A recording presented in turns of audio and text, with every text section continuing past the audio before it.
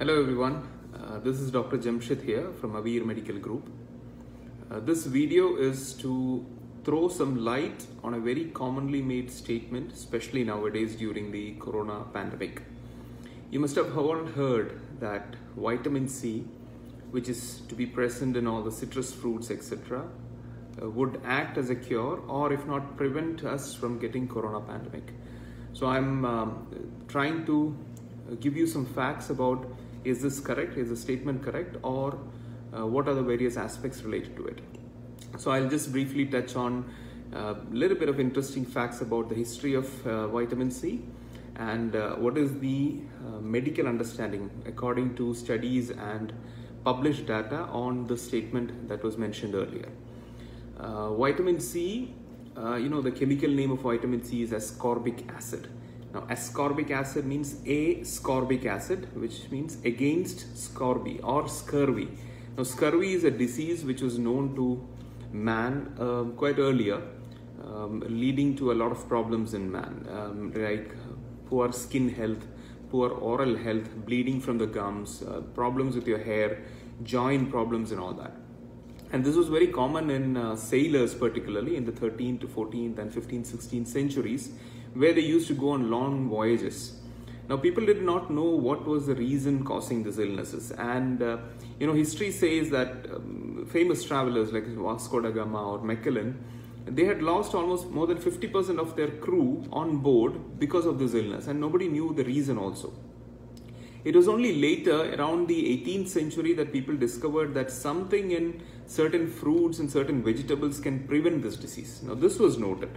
It was James Lind who actually identified this. And then the product actually, what is the chemical? It is crystallized in the early 20th century. Now, ascorbic acid, when you prepare it, it's a colorless or a white crystal form. It's a white crystalline form. Now, when we say vitamin C, what comes to our mind is this: an orange or a lemon or a musambi or whatever you call it, fruits in the citrus group family. This is what comes to our mind as the source of vitamin C. That is right, this has vitamin C in it. Now, for a typical man or a woman in adult age, there is something called a recommended daily allowance or a RDA. Now, this varies for different vitamins and minerals. According to the guidelines, the recommended daily allowance for vitamin C is 90 milligram per day, 90 milligram, 90. Now, it will increase a little bit for pregnant women and for people who are smoking. About 20 to 30 milligram increases there. But generally speaking, 90 milligram is what you require per day in your diet.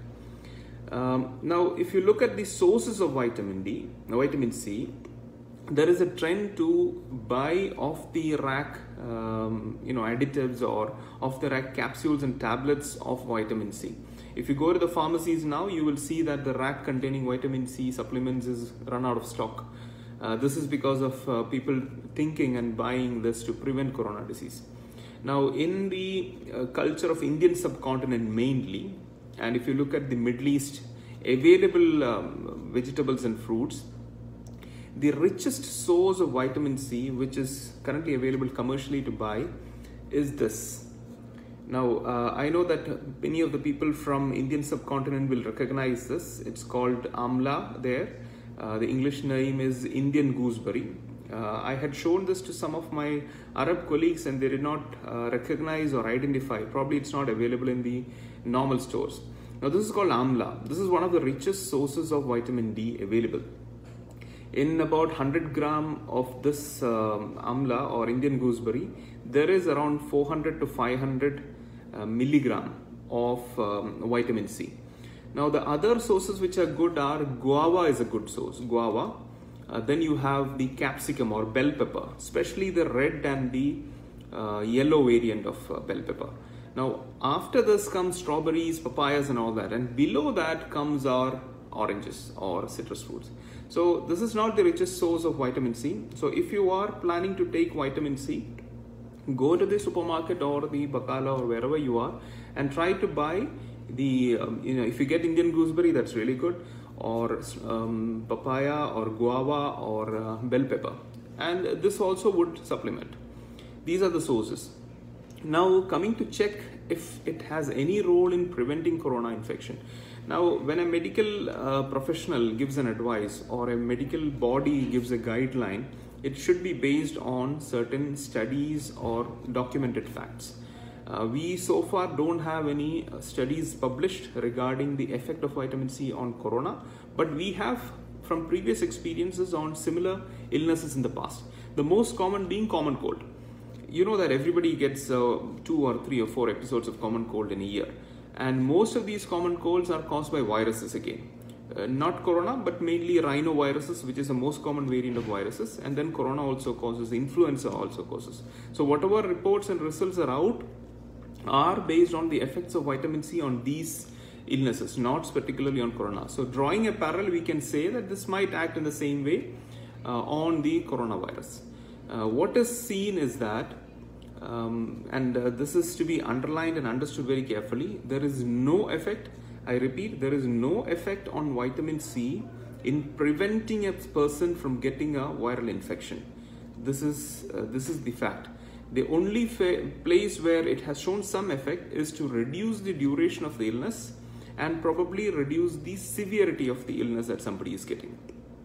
So this is the actually documented medical fact. There are a lot of messages and communications and wrong information going about regarding vitamin C and corona and prevention and all that. So I thought it would be a good avenue to clear this for all of you. So just to highlight the bottom facts, vitamin C is good for you in recommended allowances.